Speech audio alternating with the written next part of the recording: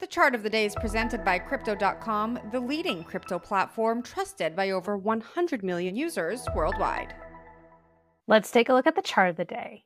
Ether ETFs saw their largest net outflows since July, with over $79 million exiting on Monday.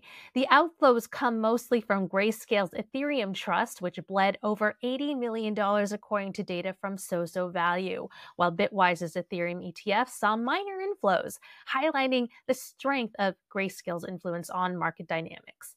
The outflows come despite the recent rally in Ether and the broader crypto market following the Fed rate cut, a sign of waning institutional demand for the world's second largest token. That's it for today's chart of the day. I'm Christine Lee. We'll see you next time to unpack more of the data behind top news stories.